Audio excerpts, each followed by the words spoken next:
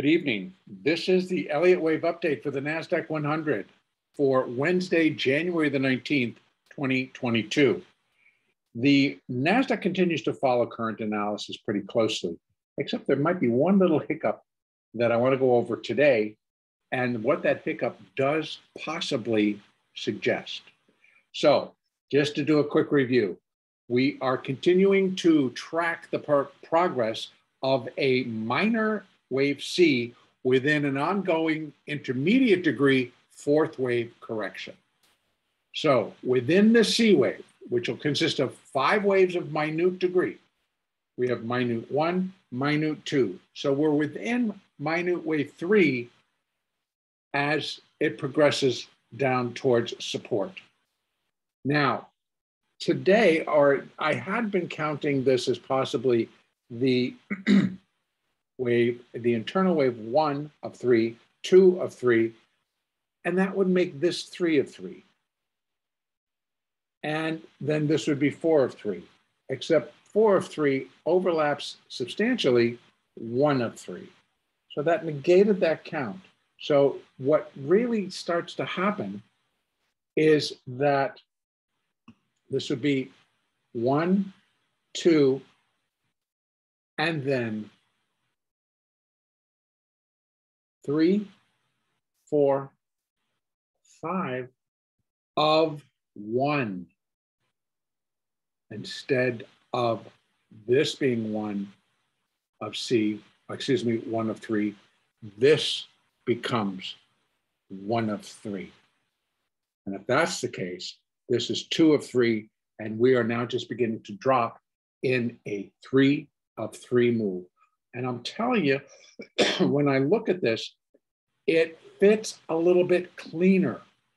When we're dropping into a third wave, we got it, but then we got a lot of crap going on here, and it just shouldn't, within that third wave, and then in the 3 of 3 type move, no.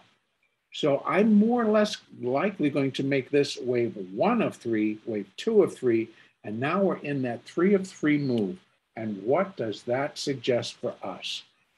It would suggest basically right off the bat that we're going to come down here, or at least definitely to here, all within the 3 of 3 move.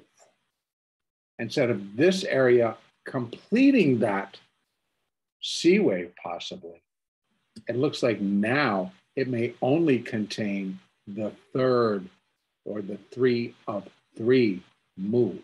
And then we get a 4 and then a 5. And so we're looking for the possibility of this next lower level to complete minute 3, coming down into here possibly, and then we get a minute 4, and then we get a minute 5 that'll bring us back down into here.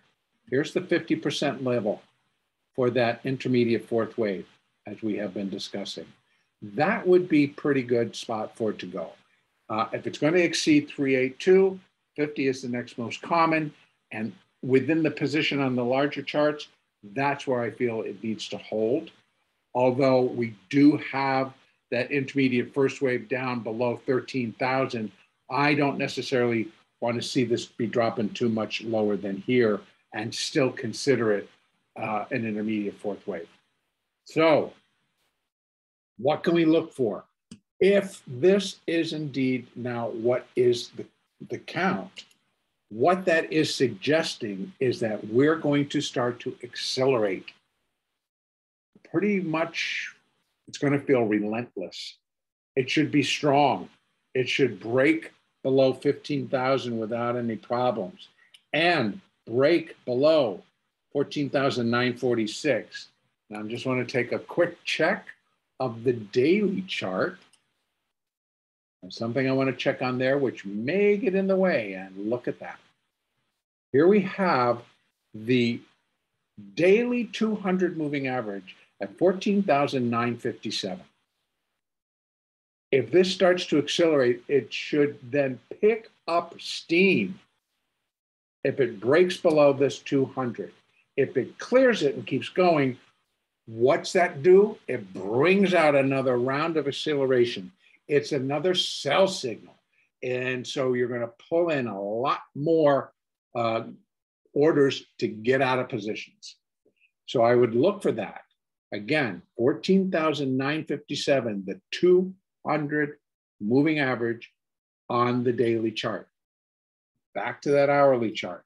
So we now need to keep that in mind, because that would break and then we'd likely accelerate down to 14,947-ish, ultimately ending up down here.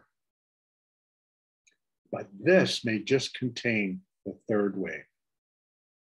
So again, that's going to be a pretty steep move, but let's just look at that in terms of where we are on the possibilities within the Elliott count. Remember, third waves. When you get into a 3 of 3 move, that's definitively where I would be looking for strong acceleration in the direction of the impulse, and the impulse is down. So I'm going to be looking for downside acceleration.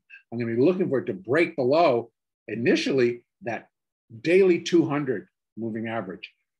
On this particular chart, on the hourly chart, we are fairly aligned. Come on. Drives me crazy, my computer.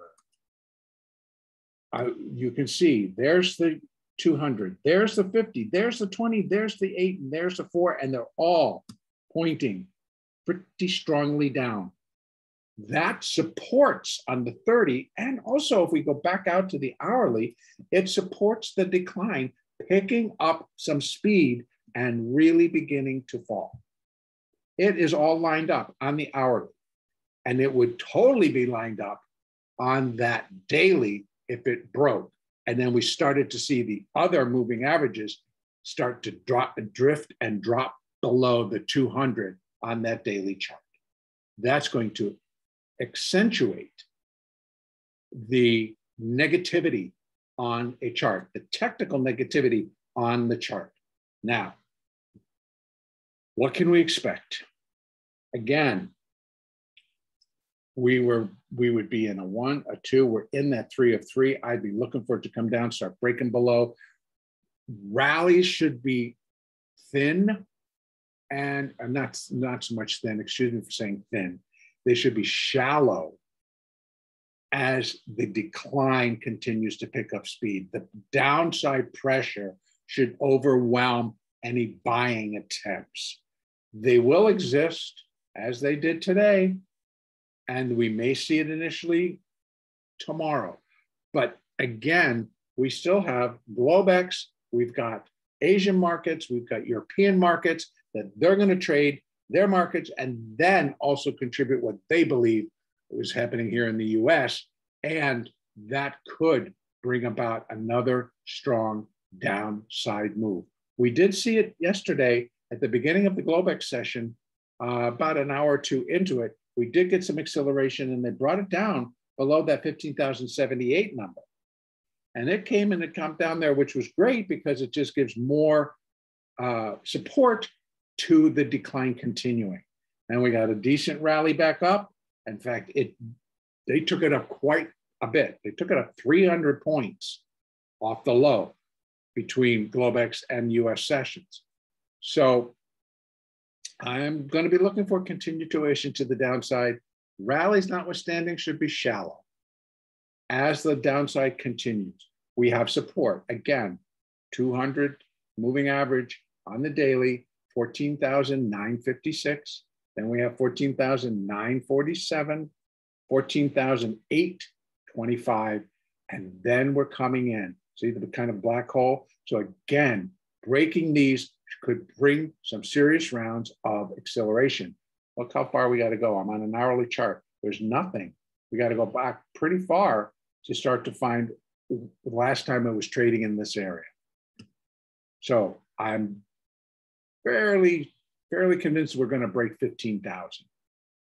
So that's going to be adding some pressure. And then that's the area I'm looking at. And again, if this is just going to be where minute wave 3 finishes, we are looking at this area to complete the 5-wave decline and put us into position to possibly can put a completion point to that intermediate wave 4.